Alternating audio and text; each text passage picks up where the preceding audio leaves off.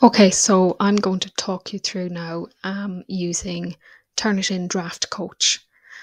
You can use this where a college or institution or university has paid for or subscribed students to Turnitin Draft Coach. And from my experimentation or from everything I've read, it's only available in the online version of Word. So I'm signed in here to my Office or Microsoft, as they want to go by now, 365 account.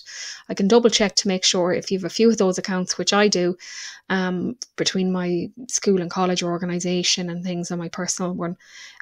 You make sure you're signed into your one attached to your institution. So I'm here at atu.ie. So that's my Atlantic Technological University account. That's the one that has a license for Turnitin Draft Coach. So I need to be logged into that and make sure you are. So I am. I have an essay here that I want to open up and I want to use a little bit of Turnitin Draft Coach with. So I'm going to show you how I do that. Click into it. Your app launcher is here as well. You can look for files in your OneDrive, or you could go directly into Word there and look for some of your recents, lots of ways. So I have it opened here in Word Online. So I'm in the online version. I know I am because look, I can see up here where you can put in URLs and things. So here's my assignment. And if I edit online, you'll see there's no save button because it should be automatically saving as you go. Now you might notice here, look at all my colors here, what's happening, because I have been using the Turnitin Draft Coach. So up along here on my ribbon, you might notice that, or on my toolbar, I have Turnitin. If you don't see that, you need to go into the search bar and you need to type in turn, all one word, turn it in. And it should give you an option to put in the add-in called Turnitin Draft Coach. So you click on that, Turnitin Draft Coach, and it will pop on the add-in for you. So then when you click on that, you will see, like I have Turnitin there. Now I will point out, now every time I go to Word Online, the Turnitin is there on the toolbar in the ribbon. It's there all the time. At the first one or two times I came in, I had to go through the point of searching for it and adding it in again. So it's a little bit inconsistent, I found. So I click on Turnitin and I have one option here now in the ribbon, just Draft Coach. So I'm going to click on Draft Coach. So here you can see in Draft Coach, I have details for what it can do. I can do a similarity check, a citations check, and grammar checks. So look at, from everything I've looked up and researched and spoken with people, it's quite blunt, but it still is useful. So I'm on the citations tab here in Turnitin Draft Coach. And you can see here that it's identifying issues with some of my citations and referencing. So for example, it's noting here maybe that there's a reference that it cannot find a citation for. There it thinks there's a reference with no citation. And if I click on that, for example, it will bring me to exactly that particular piece of writing that it's having trouble with.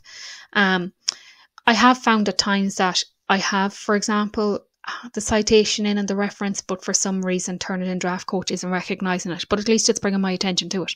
It actually has brought me to other citations where actually references maybe that I made where I'd actually removed the citation in the text and I forgot to remove that reference in the reference list. So that was good. It really alerted me to that. And sometimes maybe where I'd written DES, an acronym, and I'd referenced something or cited it as Department of Education, it had trouble there, and it just brought my attention to all of that. So you can click on any of those and it'll bring you to exactly where that piece of text is that it's saying the citation or the reference is incorrect. So that's handy, it is useful, and then you can look at all your references if you want throughout, just to scan them.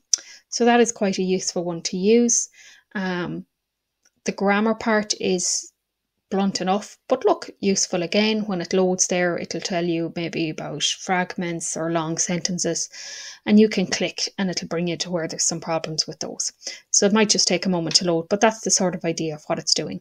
Your similarity checks, you can run 3 similarity checks on any particular one of these, and the score might come up quite high at times, but remember that this may not be sophisticated or may not have settings on it that turn it in through Moodle or whatever your institution is using, because your college lecturer or whoever's over that particular assignment can have settings on Turnitin when you turn in an assignment to ignore a reference list or ignore certain things. So although maybe I was getting 31% here, when I actually turned this paper in through Moodle on Turnitin, it had a way lower, like less than half of that came up as a score from Turnitin. So this is much more blunt and much cruder, but it's still useful. It really helps you maybe think about things or have a look through things. So you have your similarity, your citations, and your grammar. So yeah, that's handy one. There is a website around Turnitin Draft Coach, so you can use that. So if you click on the details tab, here it says learn more about Turnitin Draft Coach. If you click on that, it brings you to a website that will teach you all about Turnitin Draft Coach. So yeah, I hope that's useful. I hope this is something you can use. And remember, you have to use your Word Online version. Okay. So if anyone needs a hand with Word Online, you can let me know. But I'm sure you kind of figured that out.